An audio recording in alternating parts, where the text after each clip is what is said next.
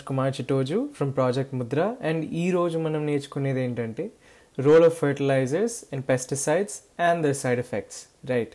So fertilizers అంటే ఏంటి, pesticides అంటే ఏంటి, and దేనికి వాడతారు అవి, దాని తర్వాత దాని ఎఫెక్ట్స్ ఏంటి. ఓకే, ఎక్కువ లేట్ చేయకుండా నెక్స్ట్ స్లైడ్కి వెళ్ళిపోదాం. చలో. Alright, so fertilizers are a material which is of natural or synthetic origin. So fertilizers అనేవి ఒక మెటీరియల్ ఏదైతే న్యాచురల్గా అంటే సహజంగా లేదా సింథటిక్ ఆరిజిన్ది అంటే మనం తయారు చేసింది, హ్యూమన్ మేడ్ అనమాట. That is applied two soil to supply one or more nutrients that are essential for the growth of plants. So ఏదైతే మెటీరియల్ న్యాచురల్గా లేదా సింథటిక్ ఆరిజిన్లో నుంచి వస్తుందో దట్ మనం సాయిల్లో అప్లై చేస్తాము. ఎందుకు అప్లై చేస్తాము? న్యూట్రియంట్స్ ప్రొవైడ్ చేయడానికి. ఆ న్యూట్రియంట్స్ దేనికి హెల్ప్ అవుతాయి? They are essential for the growth of plants growth కోసం అవి చాలా ఎసెన్షియల్ అనమాట. ఆ న్యూట్రియంట్స్ని ప్రొవైడ్ చేస్తుంది fertilisers. So various uses of fertilisers యొక్క వేరియస్ యూజెస్ ఏంటి? To provide additional nutrients to the ప్లాంట్స్కి additional nutrients provide చేయడం, to improve the yield of క్రాప్స్వి yield పెంచడం. Organic fertilisers improve the texture and fertility of the soil. So organic fertilisers ఏవైతే ఉంటాయో అవి texture ఇంకా సాయిల్ది fertility పెంచుతాయి అన్నమాట, improve చేస్తాయి. We have different types of fertilizers in general. They are, so fertilizers వి చాలా different types ఉంటాయి. అవి ఏంటంటే టైప్స్ తెలుసుకుందాం. Inorganic fertilizers. These are chemical fertilizers that contain nutrient elements for the growth of crops made by chemical means.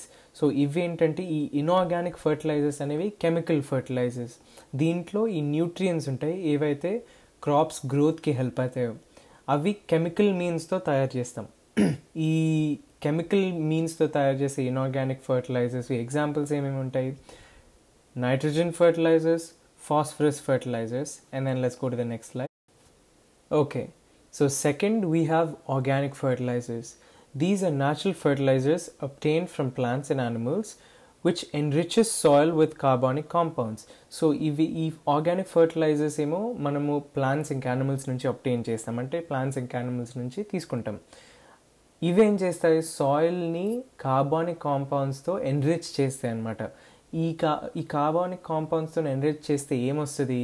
Plant గ్రోత్కి ఇది చాలా essential. So plant గ్రోత్ని improve చేస్తుంది. Okay, and also increase the organic matter content of the soil. So ఈ previous class మీరు వినుంటే మీకు organic matter ఎందుకు important, organic matter the content సాయిల్లో ఎందుకు important, అది ఇంక్రీజ్ చేస్తే మంచిదా లేకపోతే హార్మ్ కాజ్ చేస్తుందా అనేది మీకు అర్థమవుతుంది. బేసిక్లీ ఆర్గానిక్ మ్యాటర్ అనేది దాని కంటెంట్ సాయిల్లో ఇంక్రీజ్ చేస్తే it is good for the soil అనమాట.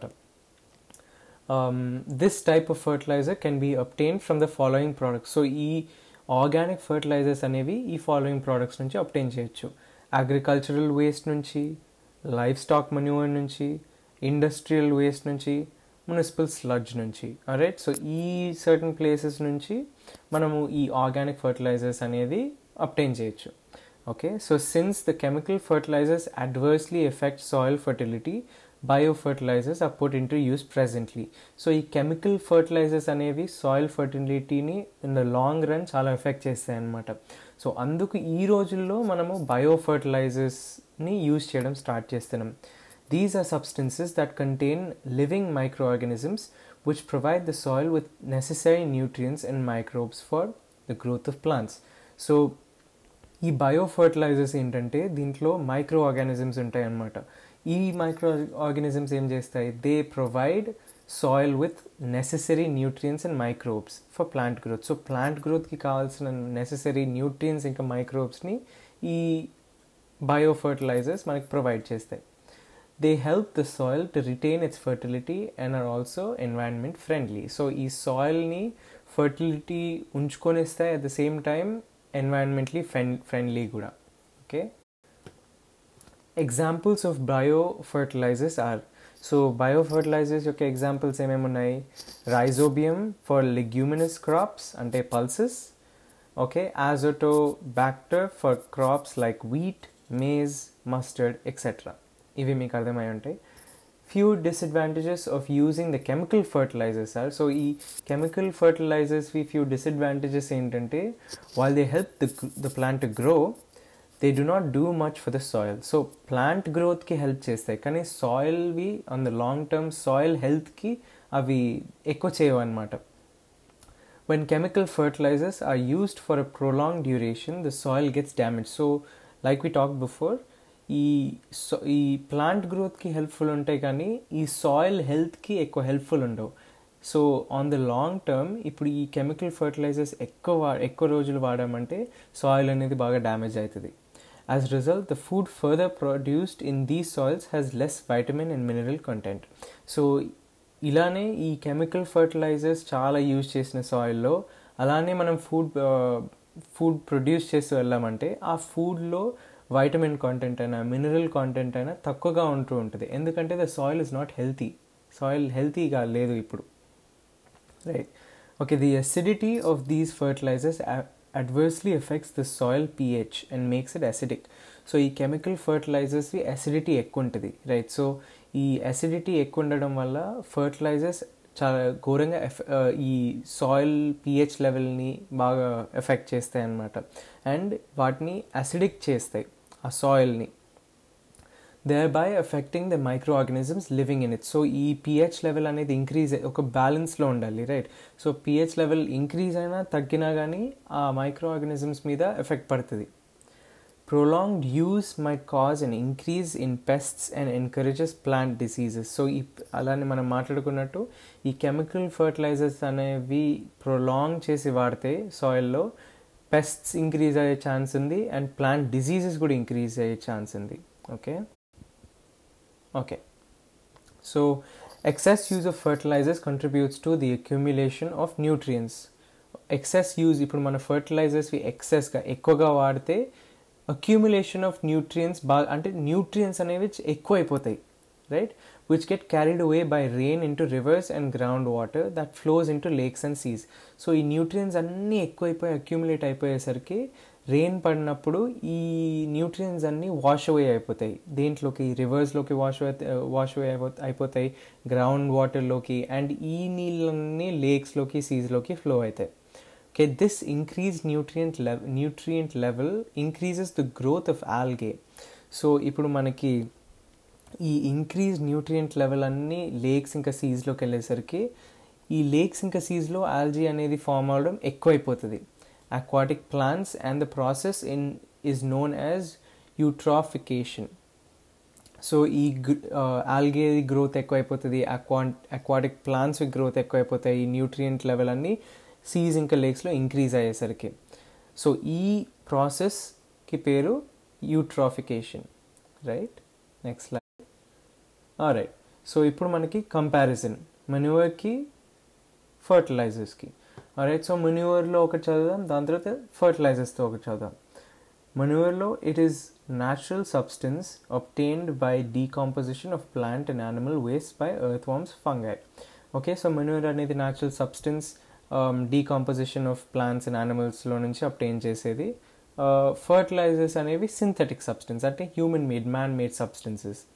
Second point ఏంటి, percentage of plant nutrients in it is low.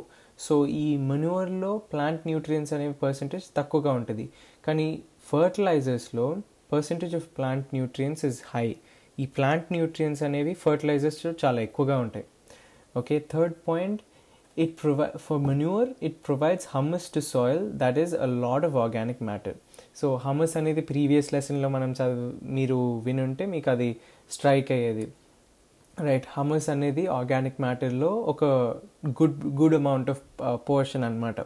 So ఆ హమస్ ని ప్రొవైడ్ చేస్తుంది మళ్ళీ సాయిల్కి, అండ్ అట్లా ఆర్గానిక్ మ్యాటర్ పెరుగుతుంది అనమాట. Fertilisers the do not provide Hamas to the soil, అంటే దాంట్లో సింప్లీ హమస్ ఉండదు, right? So మెన్యూర్లో crop productivity is increased only to a certain extent. Crop productivity అనేది ఓన్లీ ఒక సర్టన్ ఎక్స్టెంట్ వరకే ఇంక్రీజ్ అవుతుంది, కానీ ఫర్టిలైజర్స్లో crop productivity is increased many folds by it's use. అంటే fertilisers వాడేసరికి ఒకేసారి ఇంక్రీజ్ అయిపోతుంది క్రాప్ ప్రొడక్టివిటీ అనేది, చాలా ఎక్కువ ఇంక్రీజ్ అవుతుంది. Okay, another point from manure is It is not easily soluble in water, hence slowly absorbed by plants. Manure అనేది water soluble, ఎక్కువ వాటర్ సాల్యుబుల్ కాదు, సో ప్లాంట్స్ అనేవి వాటిని మెల్లగా అబ్జార్బ్ చేసుకుంటాయి. కానీ fertilisers highly soluble in water and plants వాటిని చాలా తొందరగా అబ్జార్బ్ చేసుకుంటాయి అన్నమాట. మనూవర్కి ఎక్కువ సైడ్ ఎఫెక్ట్స్ ఆఫ్ పొల్యూషన్ ఏముండదు, but ఫర్టిలైజర్స్కి they result in pollution and few side effects to, మనం ముందు మాట్లాడుకున్నట్టు. Okay, examples of మనూవర్ are green మనూవర్, compost etcetera. Right, fertilisers examples ఏంటి? Urea, sugar phosphate etcetera. Okay, so last but not least pesticides. Pesticides అంటే ఏంటి? Pesticides are a plant protection product which is used to eliminate or control a variety of agricultural pests. So pesticides అనేవి ఒక plant protection product అనమాట. ప్లాంట్స్ని protect చేయడానికి వాడే ఒక product. దేని నుంచి ప్రొటెక్ట్ చేయడానికి? అగ్రికల్చరల్ పెస్ట్స్ నుంచి ప్రొటెక్ట్ చేయడానికి. ఈ అగ్రికల్చరల్ పెస్ట్స్ ఏం చేస్తాయి? They damage and reduce farm productivity. They damage crops and reduce farm productivity. So crops ni damage chestayi, farm productivity ni taggistayi. Right? The most commonly used pesticides are insecticides to kill insects, herbicides to kill weeds, fungicides to control fungi, mold and mildew. So most commonly used pesticides enti? Insecticides. Deniki vaadtam? To kill insects. Herbicides to kill weeds, fungicides to kill fungi, mold and mildew. So ఈ fungicides అనేవి fungi, mould and విల్డ్యూని kill చేయడానికి లేకపోతే control చేయడానికి వాడతాం అనమాట. These are few types of pesticides. దాని తర్వాత besides protecting the crop, pesticides effect the environment in various ways. These ways are, so ఈ క్రాప్స్ని ప్రొటెక్ట్ చేయడమే కాకుండా పెస్టిసైడ్స్ ఎన్వైరన్మెంట్ని డిఫరెంట్ వేస్లో ఎఫెక్ట్ చేస్తుంది. ఈ ఎఫెక్ట్ చేసే వేస్ ఏంటి మనం తెలుసుకుందాం. It decreases the biodiversity of the soil, depleting its quality and reducing the water retention capacity of the soil. So ఈ సాయిల్లో బయోడైవర్సిటీని డిక్రీజ్ చేసేస్తుంది. సో ఆ బయోడైవర్సిటీ డిక్రీజ్ చేసేసరికి సాయిల్ క్వాలిటీ తగ్గిపోతుంది, వాటర్ రిటెన్షన్ కెపాసిటీ తగ్గిపోతుంది. ఓకే, ఈ ఎఫెక్ట్స్ అన్నీ ఉంటాయి. Water retention capacity అంటే వాటర్ని హోల్డ్ చేసే capacity. Though they are designed to kill a particular pest, they enter the air and water, polluting other natural resources. So అవి particular పెస్ట్స్ని kill చేయడానికి design అయినా కానీ అవి ఎయిర్లోకి ఎంటర్ అయ్యి, వాటర్లోకి ఎంటర్ అయ్యి మన న్యాచురల్ రీసోర్సెస్ని పొల్యూట్ చేయడం స్టార్ట్ చేస్తాయి. Alright, last but not least the last point. The usage of pesticides have been linked with human health hazards such as headaches and nausea to chronic impacts like cancer, reproductive harm.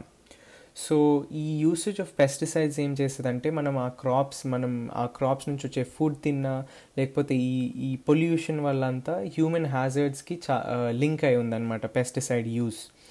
ఆ human hazard అంటే హ్యూమన్స్కి మనకు వచ్చే diseases అయినా లేకపోతే మనకు వచ్చే problems అయినా అనమాట. ఆ ప్రాబ్లమ్స్ ఏంటి? Headaches, nausea, chronic impacts like cancer and reproductive harm. So ఈ పెస్టిసైడ్స్ యూసేజ్ వల్ల ఇవి అనమాట మనకి negative effects. So with this మన లెసన్ ఈరోజు ఎండ్ అవుతుంది. Thank you guys so much for listening. This is Dhanush from project Mudra. Thank you so much.